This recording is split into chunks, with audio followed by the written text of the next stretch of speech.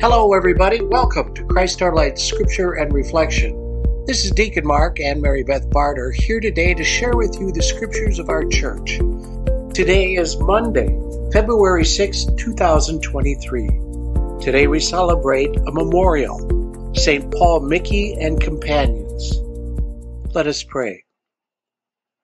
O God, strength of all the saints, who through the cross were pleased to call the martyrs St. Paul Mickey and companions to life, grant, we pray, that by their intercession we may hold with courage, even until death, to the faith that we possess. We make this prayer through Christ our Lord. Amen. A reading from the book of Genesis. In the beginning, when God created the heavens and the earth was a formless wasteland, and darkness covered the abyss, while a mighty wind swept over the waters. Then God said, "Let there be light." And there was light. God saw how good the light was. God then separated the light from the darkness. God called the light day, and the darkness he called night. Thus evening came and morning followed, the first day. Then God said, "Let there be a dome in the middle of the waters, to separate one body of water from the other." And so it happened. God made the dome, and it separated the water above the dome from the water below it. God called the dome the sky. Evening came and morning followed, the second day. Then God said, "Let the water under the sky be gathered into a single basin, so that the dry land may appear." And so it happened. The water under the sky was gathered into its basin, and the dry land appeared. God called the dry land the earth, and the basin of the water he called the sea. God saw how good it was. Then God said, "Let the earth bring forth vegetation, every kind of plant that bears seed, and every kind of fruit tree on earth that bears fruit with its seed in it." And so it happened. The earth brought forth every kind of plant that bears seed, and every kind of fruit tree on earth that bears fruit with its seed in it. God saw how good it was. Evening came and morning followed, the third day. Then God said, "Let there be lights in the dome of the sky, to separate day from night. Let them mark the fixed times, the days and the years, and serve as luminaries in the dome of the sky, to shed light upon the earth." And so it happened. God made the two great lights, the greater one to govern the day, and the lesser one to govern the night. And he made the stars. God set them in the dome of the sky to shed light upon the earth, to govern the day and the night, and to separate the light from the darkness. God saw how good it was. Evening came and morning followed, the fourth day. The word of the Lord. The response, "May the Lord be glad in his works." Bless the Lord, O my soul. O Lord, my God, you are great indeed. You are clothed with majesty and glory, robed in light as with a cloak. May the Lord be glad in his works.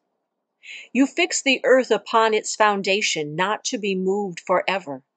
With the ocean, as with a garment, you covered it. Above the mountains the waters stood. May the Lord be glad in his works. You send forth springs into the watercourses that wind among the mountains. Beside them the birds of heaven dwell. From among the branches they send forth their song. May the Lord be glad in his works. How manifold are your works, O Lord! In wisdom you have wrought them all. The earth is full of your creatures. Bless the Lord, O my soul. Alleluia. May the Lord be glad in his works. Alleluia, alleluia. Jesus preached the gospel of the kingdom and cured every disease among the people. Alleluia, alleluia. A reading from the Holy Gospel according to Mark. After making the crossing to the other side of the sea, Jesus and his disciples came to land at Gennesaret and tied up there.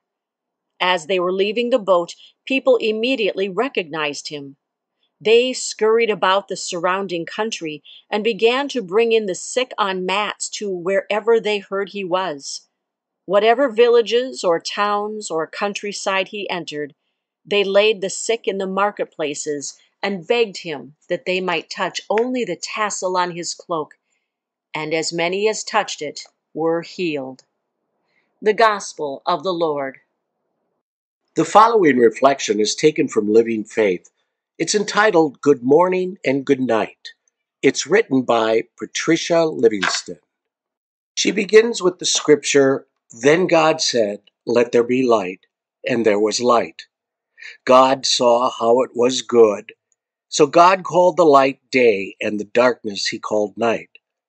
Thus evening came and morning followed, the first day.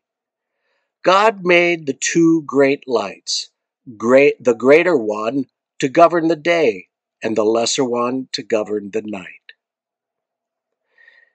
"It is morning here, the day is beginning," she writes. "I feel awe as I read the biblical account of the first day. Where I live, through some of the windows facing east, I can see the sun rising over distant buildings. Through the windows facing the west, I sometimes see the sunset in the evening, and I always delight in seeing the moon at night. Whether catching a glimpse of the sun or the moon, let's take a moment today to feel the wonder that God has made in this form of light for us at the beginning of creation. And God still does see that it is good. Remembering what God says, we can smile when we say to someone, 'Good morning' or 'Good night.' Let us pray. Loving God, light of my life, may I shine your love to those whom I meet this day, and may they feel your blessing through the light of my love for them. We make this prayer through Christ our Lord. Amen.